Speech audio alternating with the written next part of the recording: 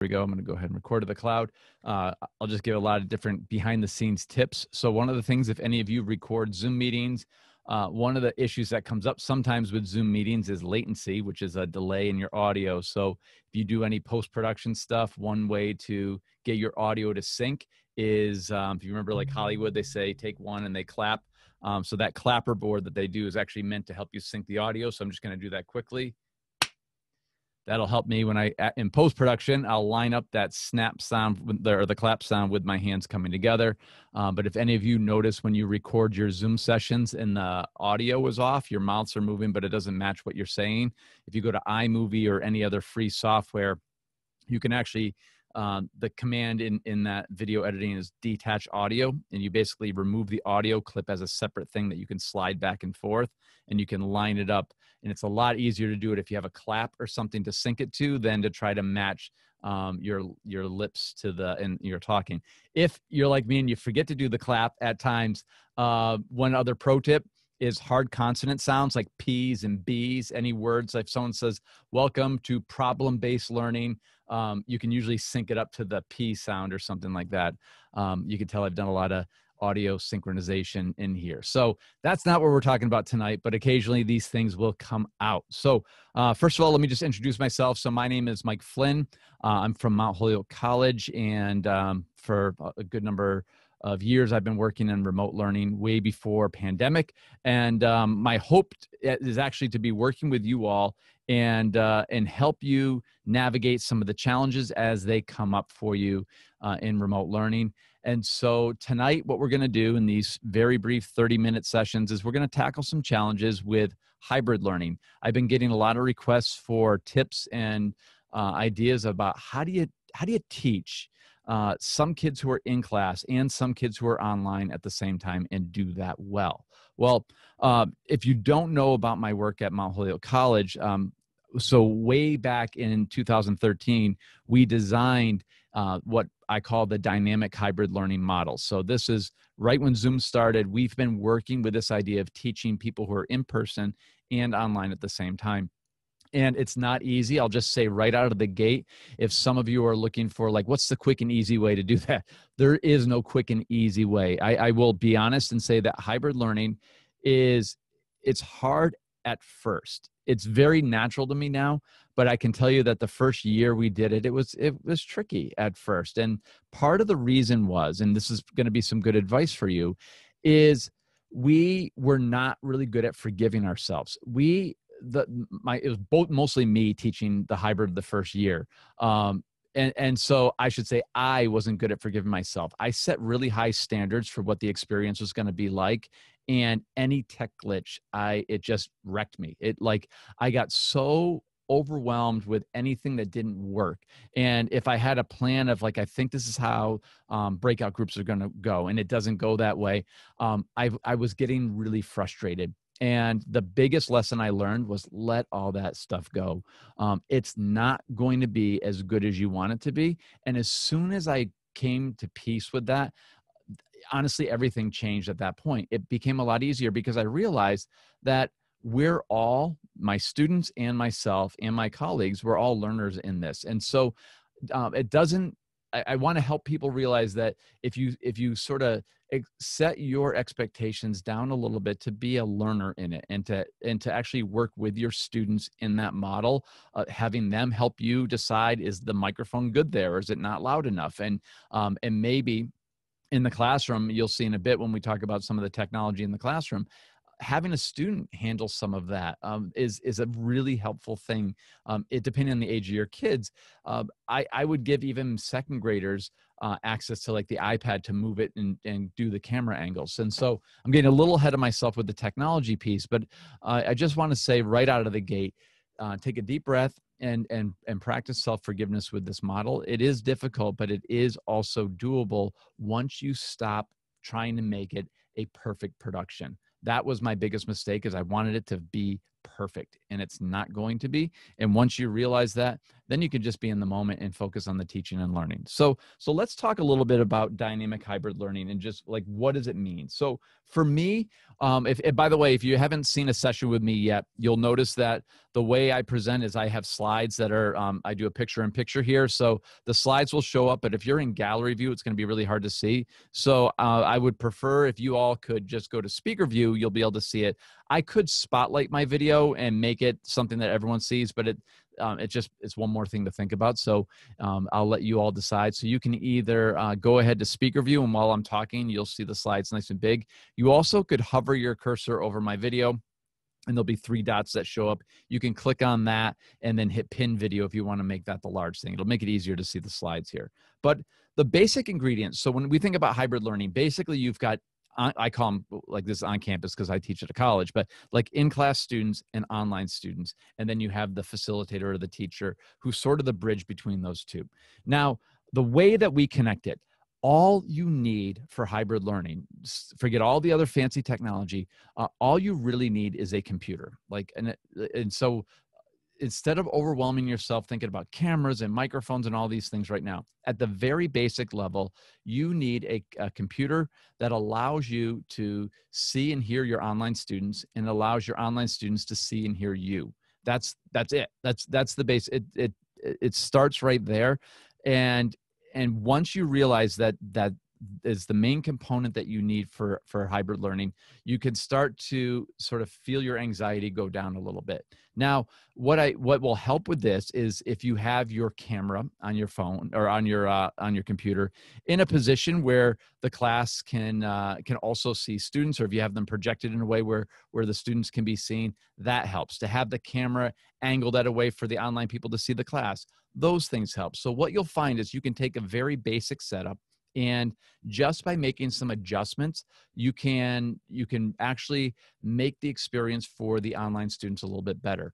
What we try to do when we set up hybrid learning at Mount Holyoke is everything that we did when we put a camera or a computer in a position is we looked at it through the lens of, if I was an online student, what would this look like to me?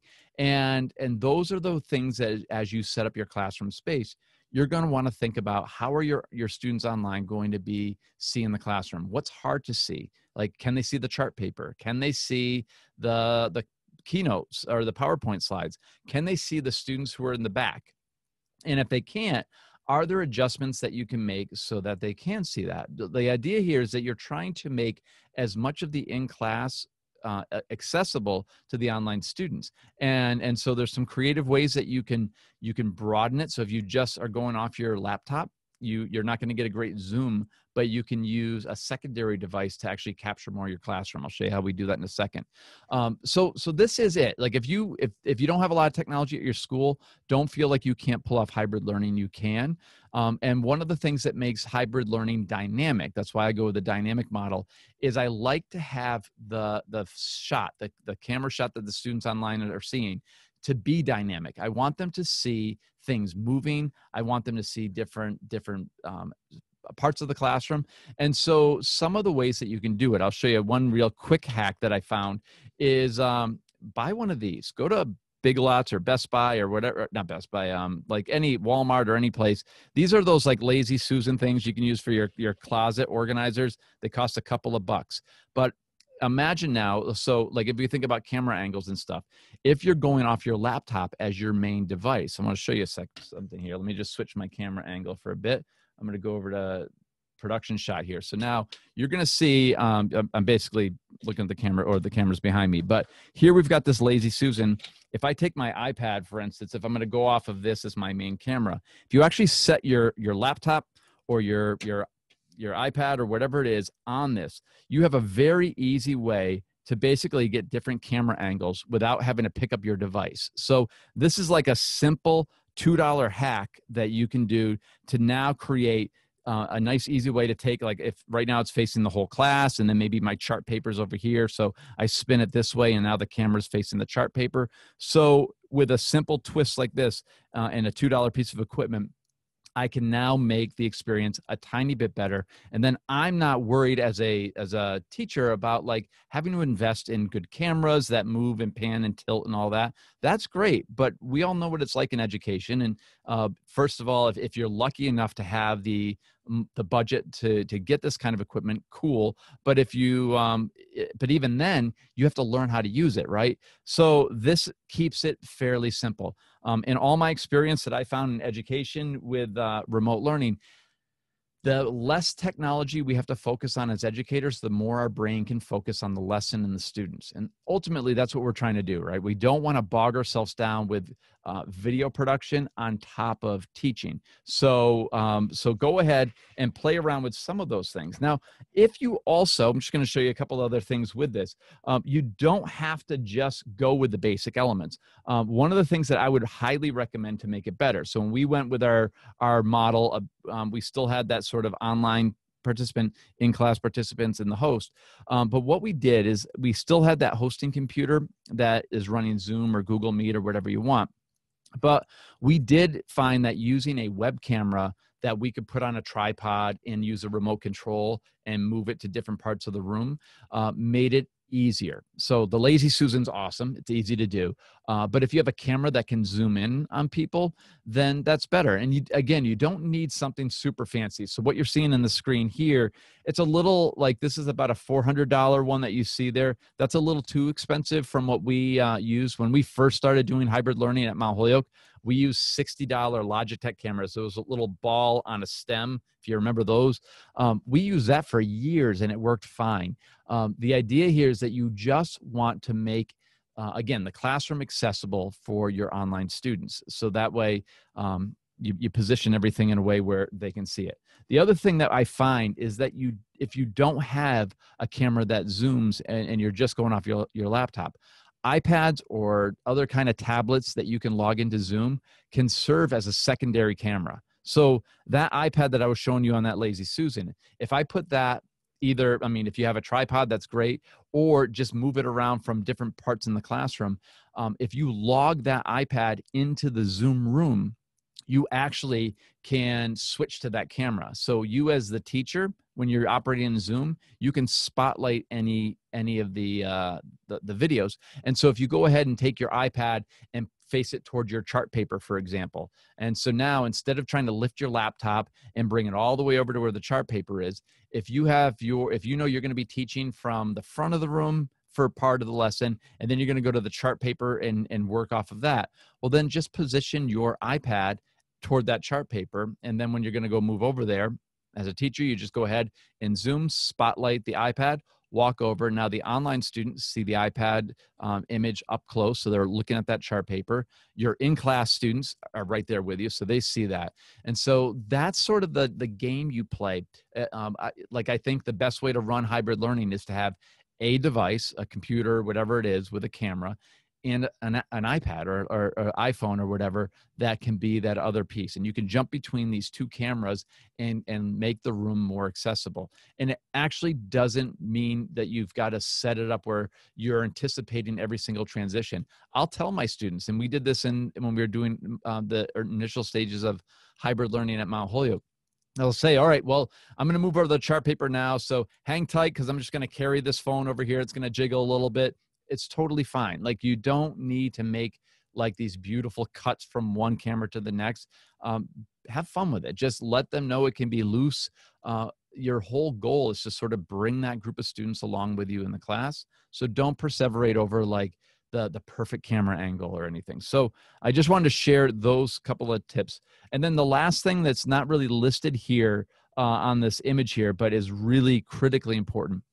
The number one piece of technology that you absolutely cannot compromise on is having a good microphone. Now, you don't need to spend a lot of money on a microphone, but you need what's known as an omnidirectional microphone. There's a lot of thoughts out there around hybrid learning. We've tried every different kind of microphone, and I'm telling you right now, all my years of experience, an omnidirectional microphone is absolutely the way to go. We have these little $60 jobs that we use, and they pick up the entire classroom.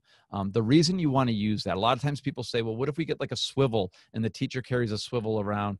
The problem with the swivel is it's teacher centric. So unless you as a classroom teacher are the only one who speaks and you're just going to lecture, well, then the swivel will work. But most teachers I know engage in dialogue with students. So there's a conversation. We want student voice. That's what makes the class engaging.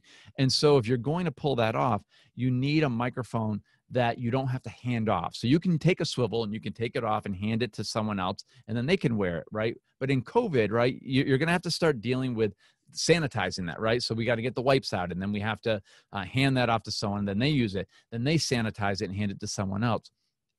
You can avoid all of that by getting just that omnidirectional microphone placed in the classroom, and then anyone, no matter where they are, can be picked up. You just have to work on the microphone sensitivity and things, but that would be something, if your school hasn't thought about that kind of equipment purchase right now, it should be on their radar. Feel free to email me, by the way. So if you need my contact information, like contact me any one of these ways, Twitter, email, whatever you need. And I'll be happy to share the specs of some of the equipment I use. That way you don't have to like scramble and try to like remember what I said tonight. Go ahead. I'm happy to share the microphone recommendations, iPad, tripod and stuff, recommendations and stuff. Happy to do it. So last thing I'm going to show before I open up to some questions and things is just sort of the general setup here. So what you're going to notice on this right now, I'm going to just do a little how we'll do this. I think easiest way, we'll just do it John Madden style. So you're going to see this classroom setup here. And this is kind of a mock-up of like how I'd set up my space right now. One of the things that I find really helpful in a hybrid space is to sort of set things up, and it's not really illustrated here very well, but more of like a V style, where like I have like the view here from the audience. So we've got sort of the audience who's in class can sort of see, if you look at where these like blue lines are, they're sort of looking out into that V area there. And then the teacher positions him or herself sort of at the top of that, but also where the camera can also pick them up. And so what we're trying to do here is allow the teacher to be able to have eyes on the lens of the students, so we can actually see the screen, so we can see the students. We want the camera to be able to see where the teacher is, and to also be able to see the class. So that way we can have a good position where we as a teacher aren't having to have our backs to anyone. One of the things that you want to avoid is addressing your in-person students with your back to the camera, or vice versa. If there's a way, and I know it's tricky with social distancing, but if there's a way, and I've been working in schools last week, helping them orient the classroom to be able to accommodate that kind of camera angle. That's honestly the ideal way, because you as a teacher then don't have to worry about where you stand. You've got this nice position where you can teach and see every one of your students, and they can see you. And that is really important for this kind of work. One other thing you'll just notice is that I have this thing where it says HD camera and a screen, but it doesn't matter what the camera is. If you have a webcam, or if you're using your iPad as your laptop as your main camera, it's critically important that wherever the online students are going to be displayed, that the camera is also at that position. What we're trying is, think about your eyesight camera right now, where all of you are. You're looking at the screen where you see everyone's faces, but the camera's also right there so that it looks like you're making eye contact. Lots of times in hybrid settings, when people set these up, they have their camera in one area and their screen in the other. And what that ends up looking like is everyone's who's talking to people online are looking off in this weird direction, and it's super impersonal. The hard part about hybrid learning for teachers and for students is sort of that loss of community, that feeling of like we're one class. And so one of the things that we can do to make it better is to make eye contact by positioning the camera so that when the students in class are talking to their classmates online, it looks like they're looking at them, and vice versa. Same with you as a teacher. So just those camera positions are helpful. And then you'll notice also in this little mock-up here is I have the iPad that's on a tripod, And basically I can move it anywhere I want. I can take it and I can move it over to table 6 so they can watch what table 6 is doing.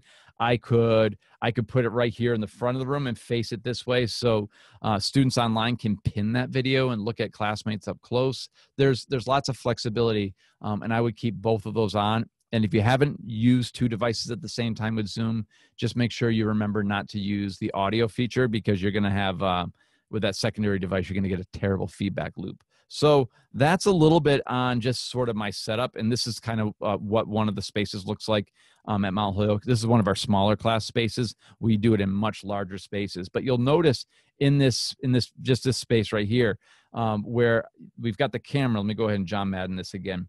So we've got the camera right here. This is so this spot right here, it looks like this is where students are. This is actually where I was teaching from. So these are my supplies, and we would have students all along the perimeter here. So I don't know if maybe a U is a better way of looking at it, like a semicircle. So you'll notice this setup where I'm teaching from this point. I've got the chart paper here, but the camera's got an angle this way. It's got an angle on all the different people who are in the room. And then we can all see the screen up at the top. So that's kind of what you're going for. With social distancing, you have to stack it. So you've got to bring the 6 feet. So you got a row, like that first part of the semicircle, they're 6 feet apart. And then you have 6 feet behind. So you can kind of play around with that. And then you and your school have to figure out just how many kids can actually fit in that space safely with social distancing. But that's kind of what it's like. And then like this is what it looks like with people in the room. So it's like that's again one of our smaller classes. We have more people online than in person for this particular class, so we could fit them in a smaller space. But that's basically the initial setup for hybrid learning. And then the last tip I'll give before I open up for questions here is, what people often are wondering is, how do you engage online and in-person kids together? Because it's like, it feels like 2 separate audiences, and it's really hard in the beginning. And my advice is for you to be the bridge between those two. So what's going to happen is, typically neither audience is going to talk to each other. The online students and the in-person students are rarely going to talk to each other in the beginning unless they know each other and there's a good classroom community that's been established. But it's a very weird setup for the first time for anybody, adults or kids. And so as a teacher, you're going to have to go back to those things that we talked about in my earlier session this year around building class community, of having light lift activities to build conversation in that space. Now, what I found really helpful, even with adult learners, is that as the teacher, you'll find yourself doing a lot of the asking of questions, and it's going to be a lot of those one-to-one responses. So I'll ask a question of the online people. So I'll turn to the camera and say, all right, someone online, I'd love to hear what your estimate is for this problem. And then I'll wait, and someone online will answer, and I'll respond to them. And then I'll turn and I'll say, all right, so someone in person now, I'd love to hear someone in person talk about what might be a too high estimate for this task or something. So what I'm doing is I'm just doing straight up Q&A, but I'm directing the attention to the online students, and then I'm directing attention to the in-person students. And I try to fluctuate between the two. Now, the reason I start with something like that with a new group is because it's really easy and predictable. It means I, as a teacher, I'm carrying the heavy load. It's not a good conversation facilitation, because it's a lot of that back and forth, teacher to student, student to teacher, not a lot of student to student conversation. But if you want to build this sort of trust in this space where kids are going to do that, you've got to start with that. Then the next move you do, once you've sort of gotten some kids talking and doing that one-to-one response, is you do what's called the handoff. So then what I'll do is I'll say, all right, so someone online, I'd like someone to share what they think might be a good approach to solving this problem. And then someone will share that approach, and I'll say, I'd love to hear someone in person here. Can you add on to that? Or can you talk about why that is also a good strategy? Or what I'm doing is I'm taking that response from a student, and then I'm asking a question related to that, and then sending it to someone in the other space. And likewise, I'll do it with someone in person, and then bring it up to someone online to respond to that. So that handoff is a way for you to pivot the conversation from going from a student to you back to the student. But instead, it's a student to you, and then you hand it to a student. And you're sort of the conduit. You're the bridge between those two audiences. What you're trying to do is get those two audiences to gel and talk with one another. Third thing, once you've got that, is you get yourself out of the conversation. So you tee up a question and say, all right, I'm going to ask a question about, what, for instance, let's do a light conversation. Like, what is the absolute best book ever? And then, so what it might say is, all right, online, I'd love someone to share what they think might be one of the best books ever. And then I want someone in person to actually describe why someone might think that's the best book. And so what I'm doing there is, so you get someone online who says that, and then I don't have to say anything, because the next direction is someone in class has to say why that might be a good book choice, or something like that. So the idea is, now I've taken away all that scaffolding. So I'm encouraging a student online to say something and a student in class to respond. These little steps, believe it or not, make a huge difference in helping to break down those barriers that kids have up. And so you'll find yourself over time having a backup, and you don't have to occupy so much of the space, because probably right now, even with remote learning, fully remote learning, it feels like you're a DJ on a radio show and you're just talking, especially if your students aren't putting their cameras on. You don't even know if they're there. So a lot of times it feels like you're talking to dead air. These are ways that you can sort of build that. And of course, breakout rooms and getting groups to talk is just another great idea.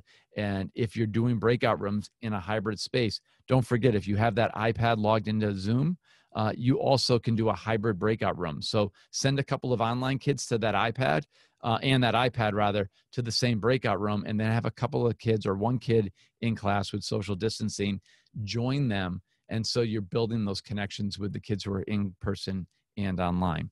So 30 minutes is not a ton of time. And I knew that hybrid learning is a newer concept for a lot of folks. And typically with this session, if you're new to this session, we usually sort of troubleshoot these things together. I made the executive decision this time, thinking that probably my experience with hybrid learning might be something that people would want to hear. So I know I used up a lot of our time today with me sort of explaining some of these quick tips. I'm going to run a few more of these around hybrid learning with other areas, just to help get ourselves grounded in this work, because I feel like a lot of people have an assumption that it's really easy, or that it doesn't take a lot of work. It really does. And I think the more we can support one another in this model, it'll help. So I don't have a hard stop at 9:30. So I'm happy to hang out a little bit longer, but I'm going to open up the floor to Q&A, and we'll go from there. And then I'll run a little bit, past 9:30 if anyone wants to stay. If you have a hard stop at 9:30, that's fine too. I appreciate your time, and we'll catch you next time. But let's go ahead and throw it in the chat, or unmute your mic and let me know, what questions do you have about hybrid learning? How can I help you?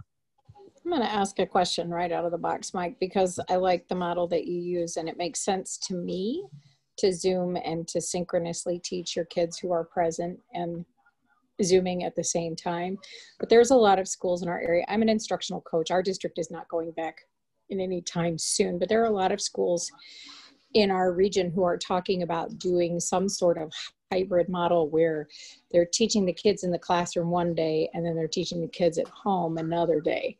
And that doesn't make a lot of sense to me, because to me, you're losing a lot of instructional time. But I guess for my friends who are teachers in those districts, what kind of things can they say to their administrators to kind of wrap their brains around doing more of a synchronous type of thing? Because I think that is the right solution.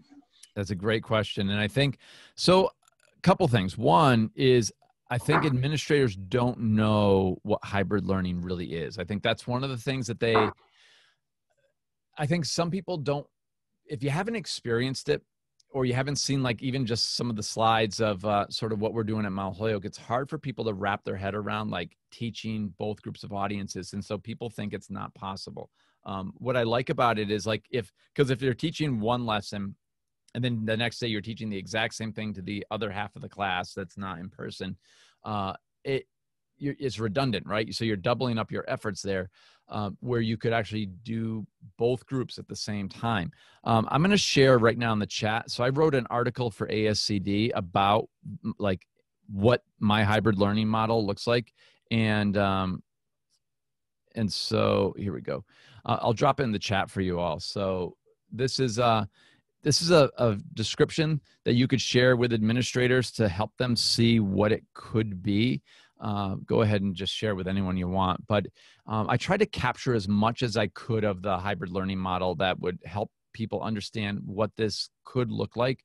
And one of the things I do want to say with regard to that too, is sometimes people, and I've been seeing a lot of this on Twitter, that people are saying that it feels like running two jobs, because like preparing for the online students and preparing for the in-class students feels like you're preparing two different sets of classes of work. And I think I feel for folks that are sort of in that sort of pressure to kind of teach in that method, because it can feel like two jobs. One of the things that I find is that if you design the space for just what you would do normally for remote learning, and then you are able to have students who are in person. If your design is for online students, that's an easy pivot right to the people who are on campus or in class. And so it ends up reducing, I find it doesn't, in those instances, it's not doubling up a workload or feeling like you're working two jobs. But what people need is good training to learn how to develop good workflow in that way. And I think that's the piece. Even with regular remote learning, I think there's just a lack of training. And so folks are just like, well, you know what it's like. I've taught for a number of years. Everyone just sort of assumes we'll figure it out. And you know what? We always do. But I always think that's a detriment to our profession. I'll just a little soapbox moment here. But because so much gets dumped on us to figure out the problem. And we do, because that's what we do as teachers. But think about if we can give teachers a good sense of how to work in this space and what's an efficient workflow, so teachers aren't burning the candle at both ends and burning themselves out. So I would recommend, again, sharing this article, helping them get a vision for what that could be. And feel free to have them reach out to me if they want some clarification. I've just met with people just to chat on a quick Zoom call to help them understand what that could be to help them out. So feel free to send them my way too. Other questions? I have a question. Yeah. How about, we are currently in a hybrid model, and I'm finding it really hard to collect work for what kids are doing at home. It's hard to see unless it, what they're doing, and I want them to be accountable. So any suggestions on that?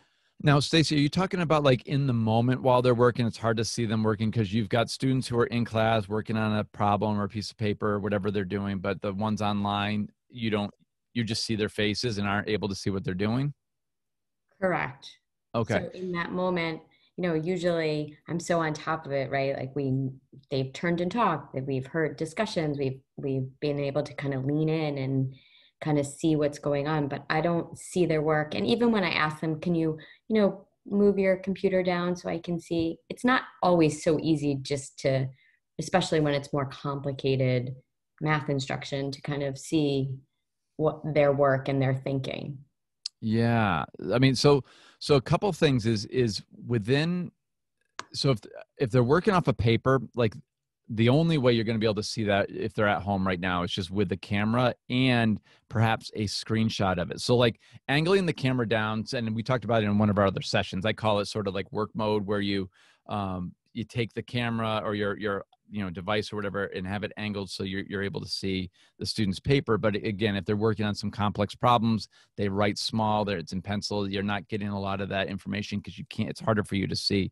So one of the things that you can also do if they're going off of paper is either ask them to screenshot their work in progress. So at any point you can say, all right, my online students, can you all just take a moment? I'd like you to screenshot your stuff where it is right now and drop it in my student work folder in Google Drive or whatever you have it. So what that allows you to do is if they take a screenshot of it, you see crystal clear, a crystal clear image of what the work in progress is. It takes a couple of minutes from their work time to do that, but it's giving you access to work in progress, because then you could open up that Google Drive folder in the moment and scroll through for a second and realize like 2 students are actually doing this thing incorrectly. So you might want to pull them into a small group and do some intervention. So like feel free to do that. Or if they're working in something that's in a digital space, the other thing that you can do is enable multiple kids to share their screens at the same time, and then just ask all your students who are online to share their screen while they're working. So if they're working off a Google Slide, or they're working off Desmos, or wherever they are, just have them share their screen, and then they can't see, if they're sharing their screen, they can't see what other people are sharing, but it'll allow you to just go through, and you can actually click on any name and see what they're working on in the moment. And then you can do intervention that way.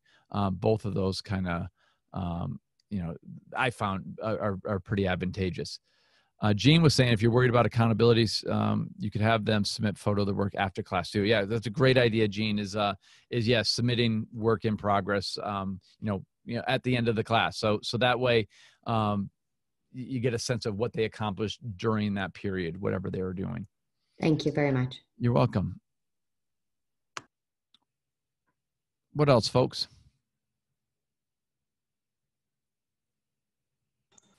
Can you hear me? I can. Yes, Jean. Yes. Sorry, I was working with microphone today. I have 2 questions. Okay. First of all, thank you for saying I only needed 1 or 2 devices, because that relieves some stress. The first question is, will one microphone in the room work for the whole class and pick up everybody? Yeah, it depends on the microphone, right? Okay, but I can get one. The one I can never remember the name. I want to say DMX, but I'm probably wrong on that. But I'll in 2 seconds, once I get up out of my seat, I can pull one up and show you it. That one, I just did a training in Chicopee, Massachusetts, in the staff workroom, which was massive. And we had just one microphone. It picked up the entire room. I walked to the very back of the room with the microphone in the front and still talked, and the people online so they could hear it. So yeah. Now, one quick funny thing with this, just so, and you'll appreciate this as teachers, because the microphones are that sensitive, everything that's said in that room is heard. And so one thing you have to let people know, your students, is that side conversations, everything you whisper, every little secret you want to tell is public. And so it's a great way to manage side conversations. It pretty much kills them. They don't happen anymore, because everyone realizes if you turn and whisper something, then it's going to be picked up. And so it's helpful to know, but it's also helpful for people to know that those mics are also on all the time. I forgot to say this in the beginning. It's really important for all of you to get a piece of paper and write live on it, or print something out, whatever you want to do creatively, and have a spot in the room where as soon as you set up your hybrid space and you turn your camera and your mic on, you hang that publicly so everybody sees it, and have everyone, the basic protocol is, if you're in my classroom, the cameras are likely on and the microphones are likely on. Even if you've muted them, you should always operate like they are, because I'm telling you right now, there's been so many instances where like people think there's no one in the room or no one online or something, and they start talking about a student or whatever, and it gets picked up. Avoid that at all costs. So anyway, that's it about this microphone sensitivity. What was your other question? It might end up being 3 questions. So the second part was, you said having those 2 devices on Zoom at the time. How do you not get the audio problems with that? Great question. So if you start with your laptop, log in, join computer audio, all that. Then when you log your secondary device in, first of all, don't log into it. Don't sign your name in, because if you're the admin, you want to keep the admin on your computer. So then like when I say log in, join the meeting is on your iPad. And one of the prompts you get is join computer audio. So just say no, disconnect that. So what will happen is that iPad there'll be no sound coming out of the speakers, and the microphone won't be on. And then that's perfect. It's just a camera at that point, and you won't have any feedback.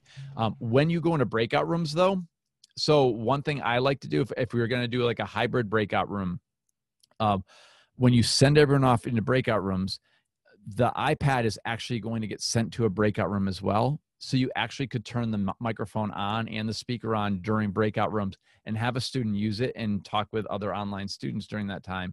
You just have to remember when the iPad comes back to the main meeting room, you got to make sure you've disconnected the audio before it gets back in the main meeting room, or you're going to get that feedback loop.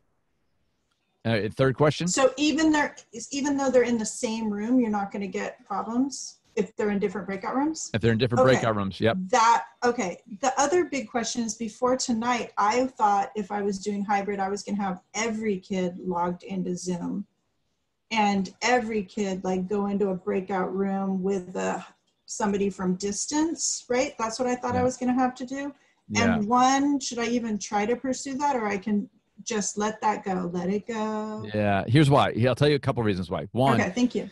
If you all try to do that, so let's say everyone comes with their device and they all log into Zoom, and then you want to just match them up. Well, first of all, why have them in class anyway, right? So if they're in person and they're on Zoom, why not just let them stay home and be on Zoom? Second, the feedback. So even if they're in breakout rooms, if they're all like, you're not going to get that like chirpy feedback that you get when you're in the same space. But what you're going to, like if I'm in a breakout room right now, everyone else's breakout rooms, I'm going to hear all the speakers and stuff, and all that noise is going to come through. It's really hard for anybody to hear in that, so it doesn't work. And the third thing is, if you have kids who are in person and you have kids who are online, if the kids who are in person also log into Zoom, well, now that Brady Bunch gets really big. And so those kids who are online that you want to see nice and clear, you're not going to see much of them, because you're going to see Jonathan twice. He's in person and he's on the screen. And so I like to keep the in-person people in person and let the class camera pick them up. And I like the online students to have their space. They're already at a disadvantage from having to learn at home. So let's give them the advantage of being more visible if they turn their cameras on, right? Depending on, I'm hearing it's working well at the elementary level, middle school and high school, not so much. But anyway, like that would be the way I would approach it. And the reason why too is, like, if you're in class, granted, you can't work right alongside people, but 6 feet apart, you can still have small group conversation with people. You want those human connections, right? Kids need it. If it's safe for you to be back socially distanced in a hybrid model, maintain human relationships as much as possible. We've been on screens so much. Take advantage of the time to have some FaceTime. With that being said, if you have some kids who are never going to be in class, make sure that they can rotate in with one hybrid breakout room, just so there's a better connection. That's how relationships are formed in the small groups, not in the whole group as much. So you want to make sure kids get a chance to work with one another that way. Mike, yeah. Can you hear me? I can hear you, Nancy. Yeah. Hi, thank you. Could you restate the brand or the type of microphone you recommended at the beginning of the session? I couldn't remember. I'm going to grab it right now. Give me 1 second as I try not to trip over all my cables. Hang on 1 second here.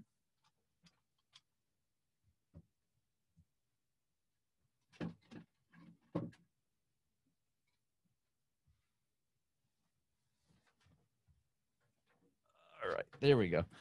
I think I said DMX. I only had one letter right. It's MXL. This is what it looks like. It's called a Pro MXL. M as in Michael, X as in X, and L as in lion, I guess. And it's called the Procon Series 1. And then I don't know if this means anything here, but it says AC 404 USB. I think that just means the power, and it's a USB connection. That's it. It's this little guy, sits right on top of a desk or a floor and everything, and super powerful. Like, this picks up an entire classroom really well. If you have a major space and you needed a second one, you can hook up 2 of them and just spread them out. And you just have to play with the levels so you don't get a feedback loop in there. But pretty much that's it. Yeah. So there we go. You're welcome. All right. Got time for one more question. Anyone want it? I will take that. It All may right. be off topic a little bit, but I have been trying to attend as many hybrid session informational meetups as I can. Our teachers are, I'm a content specialist here, and the teachers are working very hard. And, we have been talking to them all the time about having student-centered, math classrooms, and let the children lead those discussions and ask them those questions. And now I feel our teachers are regressing back to that, I'm going to lecture, I'm going to talk, and the students are going to listen. I don't blame them, because it has been a terrible ask of them to jump into this with no training. What do you have any advice on how I'm going to provide them with examples, especially of what you said tonight, but is there any other words of wisdom? Yeah. That's a good question, right? Like if I wish I could just like give a couple of sentences and it would fix all like lecturing, Yes. right? But we have to, so here's one thing I'll say is teachers who are reverting back to lecture it's a survival mechanism, right? And so to me, it's a symptom of an underlying problem of a system. And when I say system, I'm not meaning just district. It could be like the global education system, right? A system failing to take care of its educators, right? And so, because we have really good teachers who are reverting back to lecture didactic teaching right now because they're barely hanging on. And so what my first words of wisdom would be, check in with them and see how they're doing. Like try to break through that tough exterior that we all would put up, as teachers, like, well, we got it. We're fine. We're totally good. We can. And meanwhile, we're barely hanging on. If we can, I think that's the first place we got to work is like, and I say that because it's easy to like, especially in instructional coaching roles, we want to continually support but by helping instruction to get better.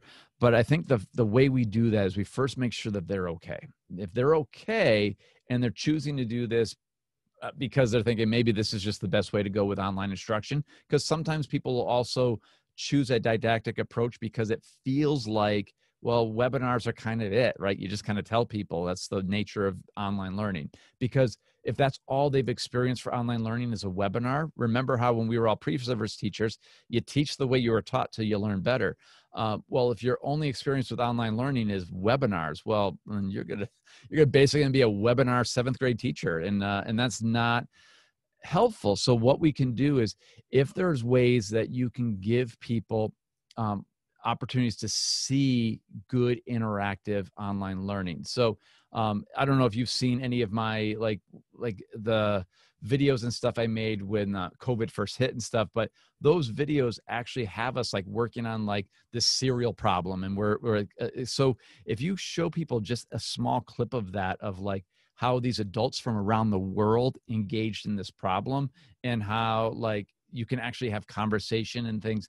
Those examples help people realize that there's some other possibilities out there, or better yet, take that task that you saw me do in a video and you have access to the slides and all that. And if you need more access to it, just let me know and I'll give it to you, and then lead it yourself, like facilitate that with them so they can experience it as a learner too. And those moments when they experience it from the other side helps them realize that it's possible to do something other than lecture. But again, start by just making sure they're okay, because that's, I worry about our teachers. So, all right. So that's, you're welcome. That's it. Well, thanks, folks. Like I said, there's so much demand for hybrid. I know we've got this we got another one coming up in November. I was talking to Tracy Zager. I may run a bigger one, like to really get into the hybrid stuff. And I might try to do it in a hybrid format, like get some folks in person and stuff. I'm working on some of the logistics right now to pull that off, but you're on the email list, so I'll just keep you abreast of that.